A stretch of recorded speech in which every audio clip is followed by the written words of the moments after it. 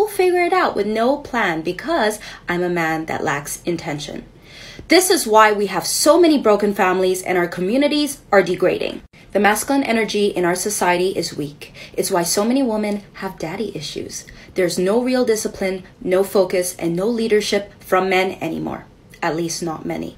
Instead, society wants to push women to be more masculine instead of providing the masculine support needed to uplift and protect their feminine essence.